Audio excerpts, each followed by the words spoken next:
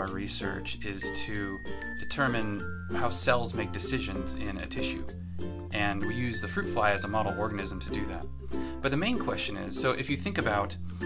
any animal starts out as a single cell, so like the fusion between a sperm and an egg, and that cell has to divide many, many times over and over again until you have thousands of cells in the embryo. And so the question is, how do these cells in the embryo know what to do? And the answer is they have to communicate with each other. So what we do in the lab is that we study how these communication pathways between cells, how they work, how the cells interpret the communication, and also when things start to go wrong, what kind of regulation is there to put things back on track.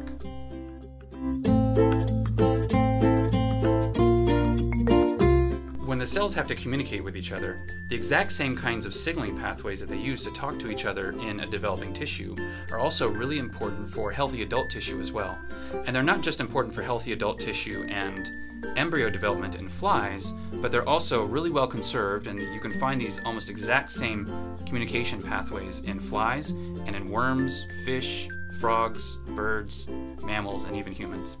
So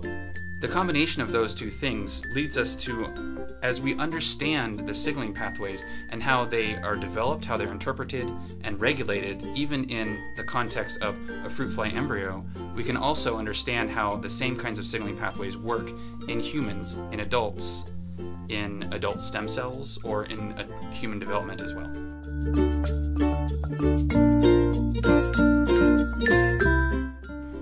So any PhD student working in a biomolecular engineering type lab like mine will gain typical PhD skills, such as how to read the literature, how to criticize other people's work or critique other people's work, how to propose experiments and interpret experiments properly. What's also very important is that they'll learn how to do very necessary and general biomolecular engineering techniques such as PCR and cloning, etc. Specific to my lab, a lot of what we do in the lab is doing light microscopy. And so doing confocal imaging of fluorescent tissue samples is a very important component in the lab. But in the end, when it all comes together, a combination of being highly motivated and getting a lot of work done in terms of answering the scientific question that's put before you, as well as the biomolecular engineering type techniques that you'll learn out of the lab,